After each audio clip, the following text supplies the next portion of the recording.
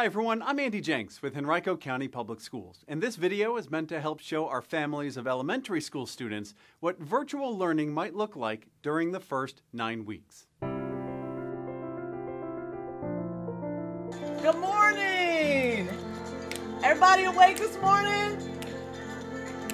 Give me a thumbs up! Who's ready to go?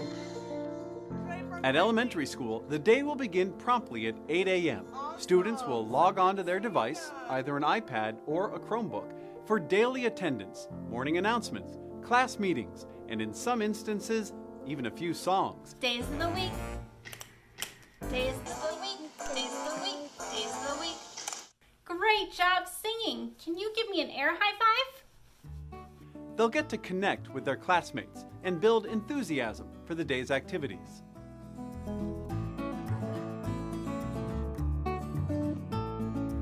Unlike the virtual learning of this past spring, the daily schedule starting in September will be more defined and consistent. Take a look at this sample schedule for the virtual school day. Notice that students will have the same components of an in-person school day, such as guided reading, math groups, science, social studies, and specials like PE, art, and music. You'll see that even with streamlined instructional times, there will still be opportunities for whole groups, small groups, and one-to-one student feedback. For grades K through 2, the day will generally end by 12:35 p.m. For grades 3 through 5, the day will generally end by 1:05. Virtual learning does not mean students will be in front of their screens all day, every day. We've ensured that flexible breaks are embedded throughout the day, just like we would for in-person school. Lunch, recess, and brain breaks are scheduled approximately every hour to help students be their best. You might hear some new words this fall referring to two types of learning: synchronous and asynchronous instruction. Synchronous, or live, is when the classroom teacher is leading the class in real time and the students are interacting.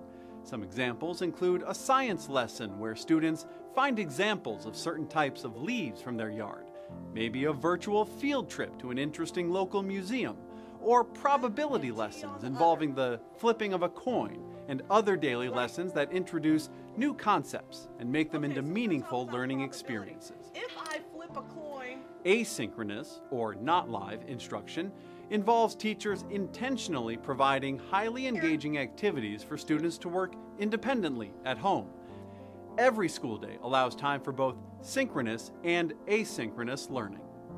Alyssa, what do you think is going to happen? What's your hypothesis? We'll see if your hypothesis was right. And here we go. Boom! What happened? What happened? Courtney, what happened? Chapter 5, the report. By lunchtime the next day, Nick had Our teachers have access to a wide library of digital resources.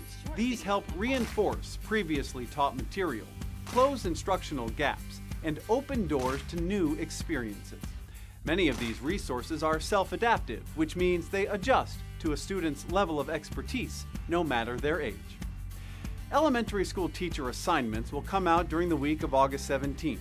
We encourage you to stay connected to your child's teacher and school for additional information. To view the full HCPS learning plan, including details for preschoolers, middle schoolers, and high schoolers, check us out on the web at www.henricoschools.us/return to school.